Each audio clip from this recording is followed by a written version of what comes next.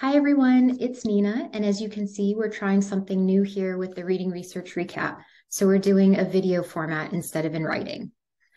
And instead of covering 3 articles in depth, I'm just going to cover one that I think has really practical implications for the classroom. So either there's some key knowledge, some tools, some tips, something you can take from it, and hopefully it'll inform you immediately or inform your teaching immediately instead of, something super researchy that doesn't apply to your classroom. So let's get started.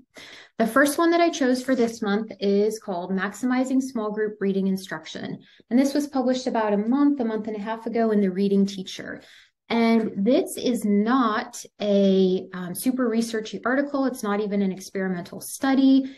It is kind of like a state of the research on how to do small group instruction, or I should say an opinion piece on how to do instruction, small group instruction, the right way.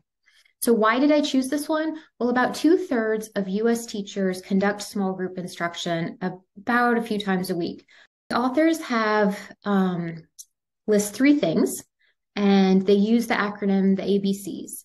And A stands for assessment, B stands for basics and books, and C stands for corrective feedback. So let's go through each one of those. So A for assessment, which assessments do you want to use?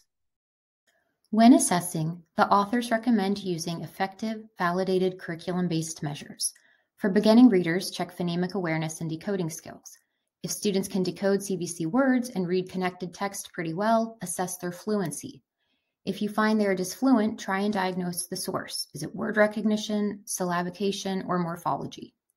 For comprehension measures, they can be less reliable than decoding or fluency measures, so also just use your observational skills to see what students need. Finally, groups should remain flexible, and the authors recommend checking group composition every 3 to 6 weeks by using your progress monitoring data. All right, so B is for basics and books. There's a few key points from this section. So the first thing that you want to make sure you're doing is that you're using fun, engaging, high-interest books to teach the skill that children need help in.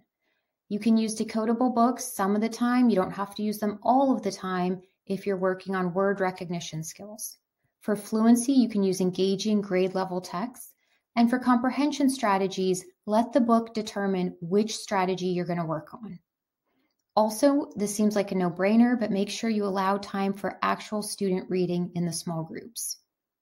All right, and lastly, C stands for corrective feedback. Make sure you're giving specific, immediate, and personalized feedback.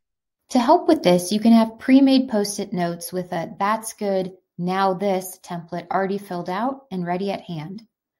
Also, make sure you take every opportunity to remind students about how much they have accomplished and how much they've grown.